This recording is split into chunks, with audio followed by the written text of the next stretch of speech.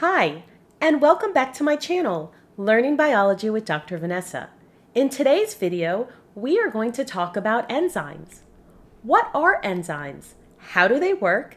And why are they needed? Stay tuned throughout this video and you should leave with a better understanding of what an enzyme is and what it does. Enzymes are a special type of protein that work to speed up chemical reactions and aid in metabolism.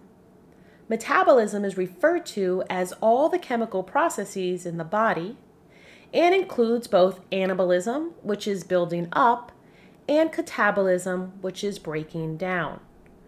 There are many different types of enzymes. Some enzymes help build things up in anabolism, and other enzymes work to break things down in catabolism.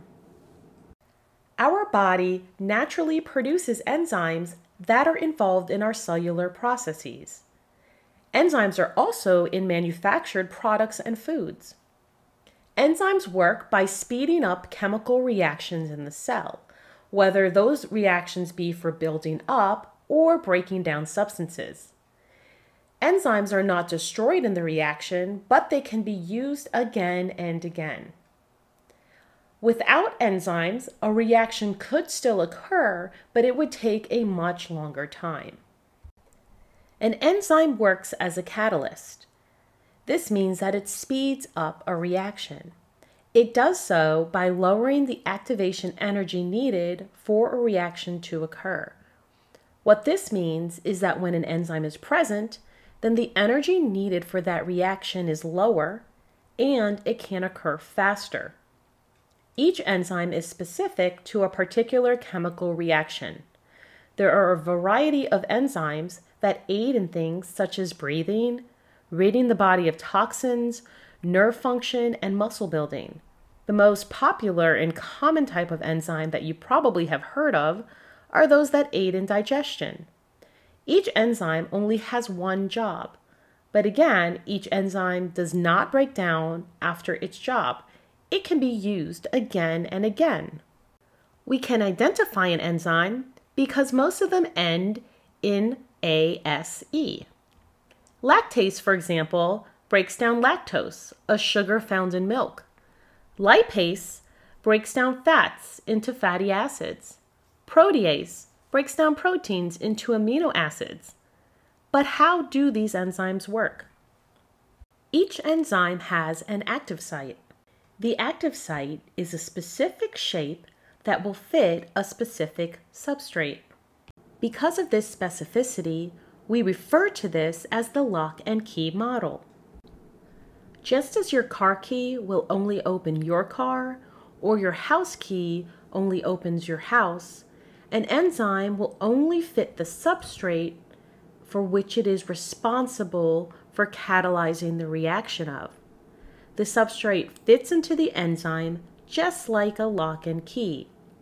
Once the substrate attaches to the enzyme which it fits in, the chemical reaction can take place. The enzyme will either work to break down the substrate or put it together with another substrate. This depends on the enzyme itself. Either way, whether substances are put together or substances are broken down, the substances that are released from the enzyme after the reaction are referred to as the products. After this reaction has occurred, remember the enzyme is able to catalyze more reactions because the enzyme itself doesn't break down. So the substrate attaches to the enzyme, reaction happens because that enzyme is a catalyst. It happens faster by lowering the activation energy, and then the products are released from the enzyme.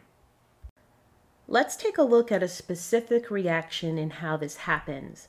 Here we have the substrate, which is sucrose, made of glucose and fructose bonded together. And here we have the enzyme that is referred to as sucrase.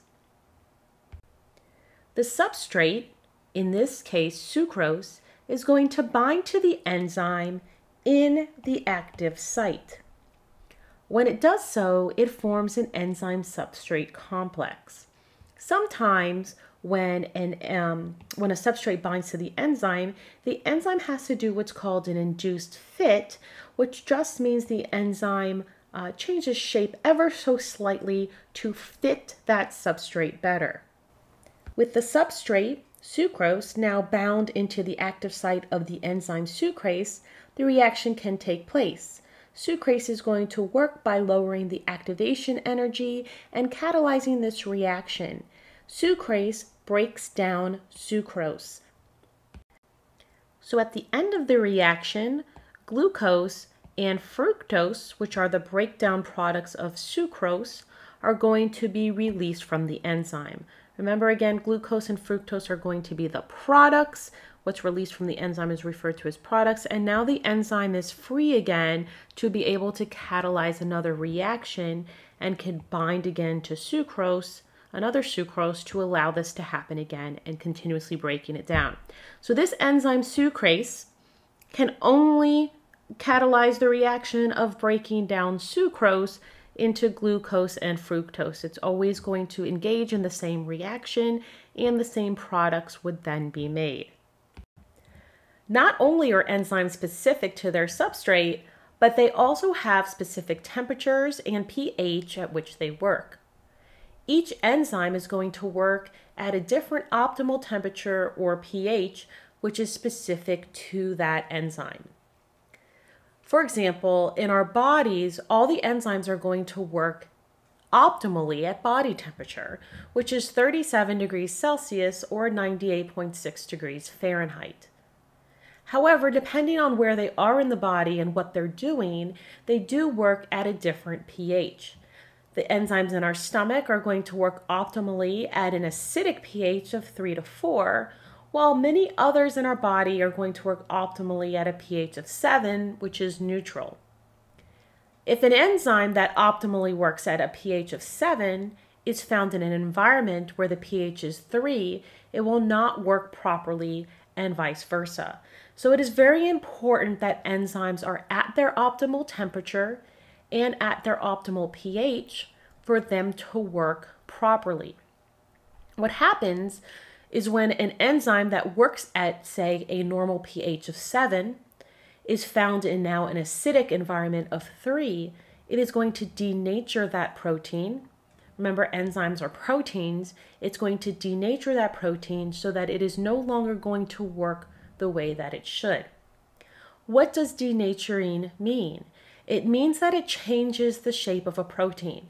So if an enzyme that normally works at a pH of 7 is now on a pH of 3, it's going to change the shape of that enzyme, changing the shape of that active site, and the substrate is no longer going to be able to bind. If the substrate can no longer bind, then the reaction can no longer take place. And so this is why it's important to understand that enzymes have optimal temperatures and pHs. Also, again, temperature can change it too. If the temperature is too high, it can also denature the protein as well, changing the shape of the protein. If the temperature is too cold, it just is going to slow the reaction down. Now I mentioned in the body, because we're talking about in the body, but there's other enzymes, say in different bacteria, that can work at different temperatures. That's their optimal. And they can also work at different pHs as well. Obviously, if we think about the whole environment of bacteria, for example, and the enzymes that bacteria have, some bacteria can live in very hot temperatures and they're fine and they're happy there. And some can live in very, very cold temperatures and they're fine and they're happy and their enzymes work there. And the nice thing about those is we don't really need to worry about those because our body temperature is neither that hot nor that cold.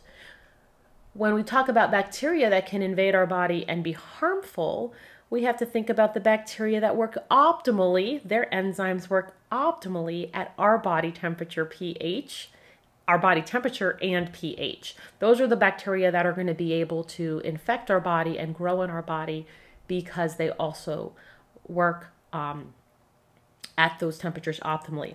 So even though we talk about the body because we are interested in how the body works and how these enzymes work in the body, it's also interesting to take note of those examples of how, bacteria that work optimally at our pH and at our temperature are going to be the ones that are going to be pathogenic to us, right? Able to grow in our body, able to work at the pHs in our body, because that's where their enzymes work optimally as well.